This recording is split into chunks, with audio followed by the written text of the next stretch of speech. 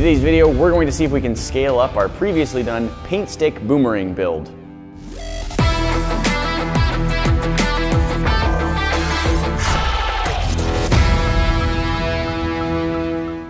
Guys, Grant was working on this book, 52 Random Weekend Projects, for over a year, and it is now ready. It's available for pre-sale, and today we are going to be doing one of the projects in this book, as well as scaling it up to see if we can make it even a little bit more interesting. Now this is the paint stick boomerang, and I believe you actually had a video on this one about how you can make a boomerang out of paint sticks. It's pretty simple, and these things fly really far, so. Functional boomerang, throw it, comes back, you can catch it if you're brave, and it works really well. It's a fun project. So today, not only are we going to be doing that, but we have a few different ways that we want to scale this up into ways we don't know if they're going to work yet. It's sort of an experiment. Here's the basic idea. In the book 52 Random Weekend Projects, we show you how to build a boomerang out of paint sticks. We're going to see if we can take that idea and scale it up in a few fun ways. We're going to try to make a functional metal boomerang, which I do not think I will be brave enough to try and catch. It'll be more like running away. We're making a giant throwing star, guys. I'm so excited. We've got some larger paint sticks for, I guess, if you have a 5-gallon bucket of paint that you're mixing up. We want to see if we can make a bigger boomerang out of that. And then we're also going to take some of this foam core that we got from Flight Test, thanks guys. Yep. And we're going to see if we can make an even larger boomerang. Now they have actually made a giant boomerang of this same style on their channel, but and made it work. Theirs was like 6 feet tall. We're not going to go for 6 feet tall. We're going to go for like the size of one of these sheets maybe and see if we can get that to work. So yeah, let's get started. First, we're just going to get some of these glued up. That's the first step. You find the center of the paint sticks, and then you make sure that they're at a square, and you glue them together with wood glue. After that, you sand them, but we're not at that point yet. So let's start out by just finding the center of the paint sticks.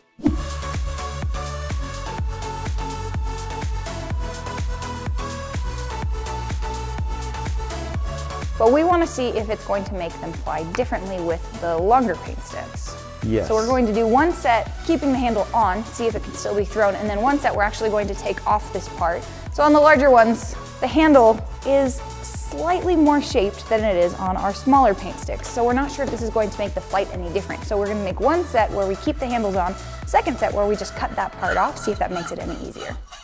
With the metal one, I'm trying to keep some of the proportions pretty much the same. These paint sticks are about 1 inch wide and they're 12 inches long. Our bar of aluminum here is 1.5 inches wide. So we're going to scale up the length to be proportional. So instead of 12 inches, we're going to go for 18.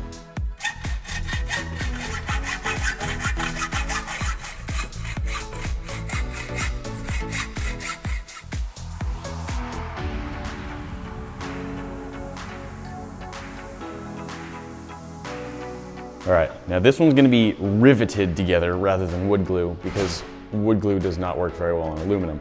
So we're just gonna have 4 rivets in here. I'm not gonna drill through both at once because I want to make sure that the holes are lined up properly. So I'm gonna drill into one and then make sure it's lined up really nicely and then mark where to drill into the other. If I had the right kind of clamps to hold this while I drilled through both and made sure it was square, that'd probably be better, but I think this will work just fine. We're gonna be using rivets. You've never seen rivets in action before. Here's the basic idea. This peg here looks like kind of a funny nail, but we have this collar up here, I think is made of aluminum most of the time. So this fits in here, and inside there's something that's going to grab onto this nail part and just start pulling it. But it can't pull past this sort of collar thing. It just squishes it out, whole sort of weird, wide, funny shape. And eventually it breaks right off. Now in this case, the nail part came here and the aluminum part shot off, but normally what we'll do is we'll have this piece of aluminum running through what we're trying to hold together. So this will just sort of stay on there and it'll just be wedging from both sides, holding it in place.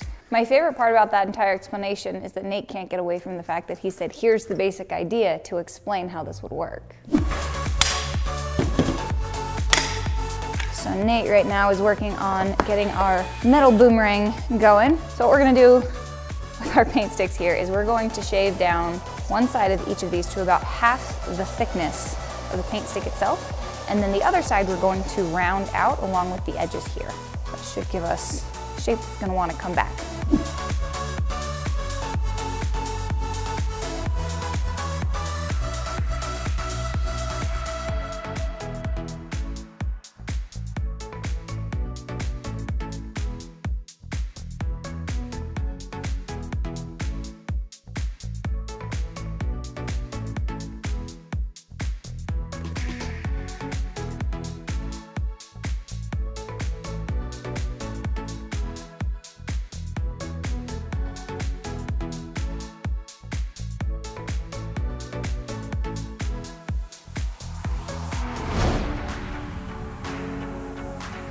Tested it. This foam will dissolve if we try to spray paint this. We don't have anything to seal it right now. So we're gonna leave that one white. We're gonna leave our metal one metal. Everything else is gonna get color. We have our boomerangs. We do. We've been practicing. We've been practicing with the standard ones. We haven't tried any of the experimental ones so far. Turns out, guys, I really suck at throwing boomerangs. This one I've managed to make come back to me. But like, so much more power and spin. So much more. What if I were to tell you that's all of my power? Impossible. Helped a little more. Hang on! Almost! Okay. Still more spin. It needs to be like a blade coming out of your hand. Oh! Neat! Yeah, when Nate throws it, you can hear it spin. When I throw it, you can hear my failure on the wind. It's still over there.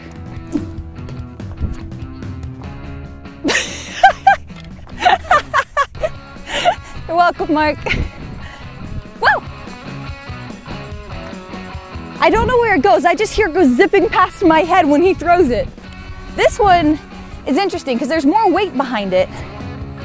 But again, I don't think I've got the flick of my wrist right when I'm throwing these.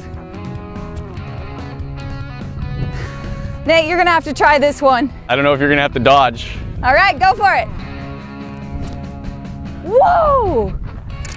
We have the sides that we sanded down, and we have the sides that we didn't sand down. Well, we rounded a little bit, but in wing shape goes down that way. And that's what's called the leading edge. And so, best way I found to throw these, leading edge goes first, so the tapered part is behind as you're throwing it, so you don't want to throw it cutting into the wind with the wedge. You want the big rounded edge. And honestly, what I found works best is just throwing it straight up and down, out in front of you. That one just sounds cool. I mean, I threw it that way and it came over here, so. You don't have to be afraid if I'm throwing it, it's okay. Yep, it went up. That's really cool though. And it broke. Okay, I was gonna say, that sounded like it did some damage to something. Yeah, last time we did boomerangs, we were on nice soft grass. This dirt is much harder. Yeah, not a great return on the big ones.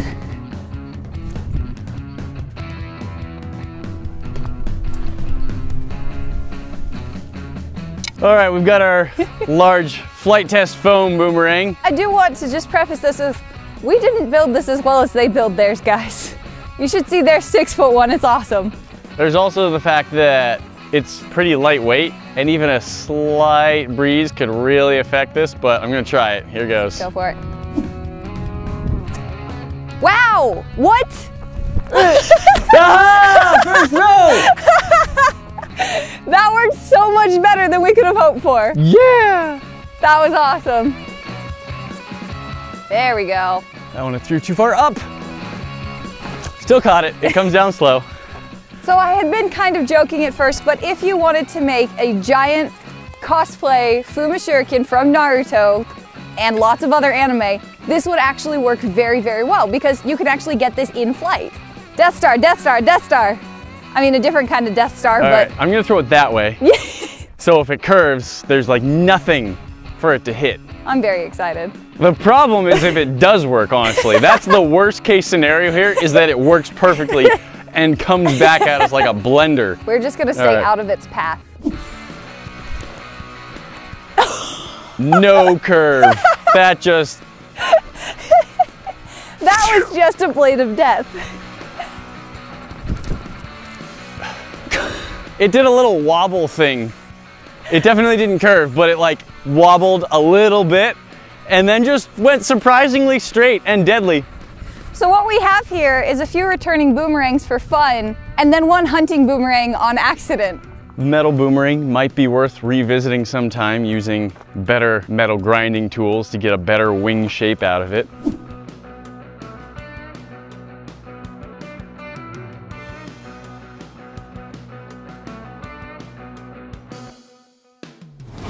So guys, making boomerangs out of paint sticks like it tells how to do in the book. Super fun, doesn't take that much time, a little bit of trial and error to get it to work. Scaling it up, we had okay results with the larger paint sticks. We had terrible results with the metal boomerang, although maybe worth revisiting later. That's not terrible, that was awesome. In terms of returning, terrible results. And then our giant foam one using the flight test foam worked quite well. I was surprised, like the first time I threw it, I caught it. It's the exact same design. We just used the foam core board instead of paint sticks, scaled it up. This particular one at least was doing this really nice like slow helicoptering thing to just give you plenty of time to catch it, and it's foam core, it doesn't really hurt even if it's hitting you a little harder. So go ahead, the book is available for pre-order. Get yours now. Check the link in the description. Good stuff. I don't think I'm doing this right. It's just a metal stick at this point. Mm-hmm.